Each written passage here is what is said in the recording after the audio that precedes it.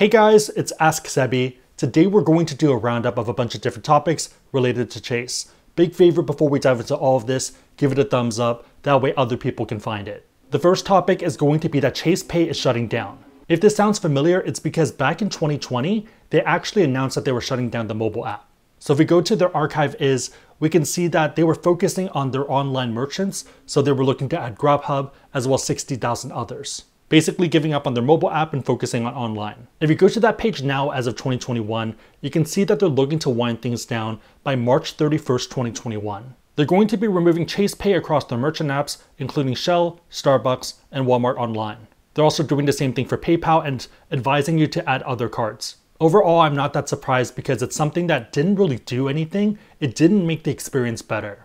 I think a lot of big brands are going to start realizing that you can't just do exactly the same thing. It either needs to be better, maybe different, or at least have some other incentive structure. The absolute best case is that they decide to relaunch this in a different form, maybe call it Chase Sapphire Pay, and then have some other incentive for us to sign up. So maybe something like $20 for using the app. And on that funny note, there is a Chase United card that's being relaunched later on this month.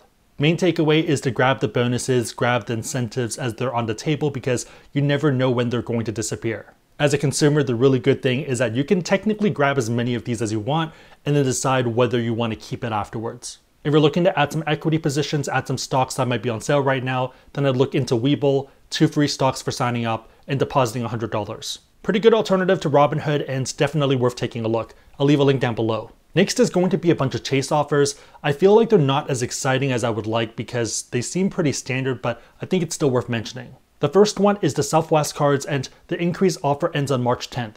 If you're watching this after March 10th, then use the chapters tool to skip to the next part. The minimum spend is $5,000 in the first 3 months, and for that you're going to get 30,000 Southwest points and also Southwest Companion Pass.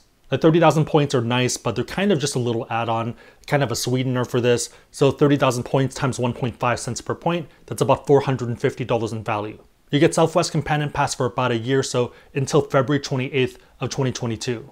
The reason Southwest Companion Pass is interesting is because every time you fly, someone else can fly off you for free. So whether you use points, cash, or credit card, I can fly for free. The annual fee for these vary, but if you're considering this, I'd probably go with the priority. I think it has the best value in the long term, so it's the most keeper of the bunch due to the fact that you're getting more credits and or points for that annual fee. This one is a pretty big toss-up though, depending on if you're looking to travel this summer, but I think a lot of people are, and also whether you want to travel domestically.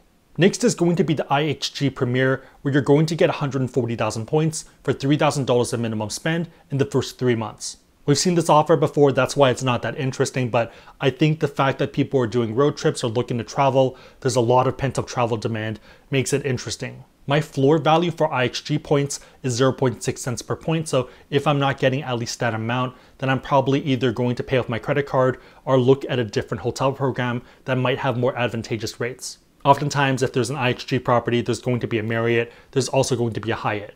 That's actually why you want to have a lot of different currencies so you're not stuck with one. 140 times 0.6 cents per point is going to be $840 in value, so pretty good value given the minimum spend and the annual fee there. There is an $89 annual fee, but I think it's pretty reasonable because for every year after the first one that you're paying that annual fee, you're going to be getting an anniversary night that you can use that generally covers that fee. For most people, you're probably going to be able to use it for at least a road trip somewhere, so maybe you're going away for a long weekend. Ceiling value was probably 1 cent per point, so about $1,400 in value, but that is specifically towards Maldives, Bora Bora, and those type of locations rather than domestic.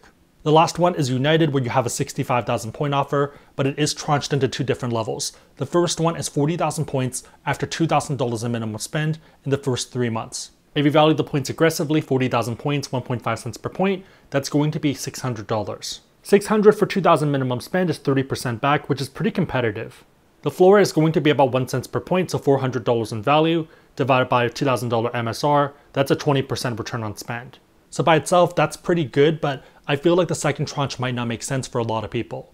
The second part is going to be 25,000 points for an additional 8,000 spent, so 10,000 in total. And that second part is within the first 6 months. Taking the same floor and target that we had from before, you're looking at about $250 in value to about $375.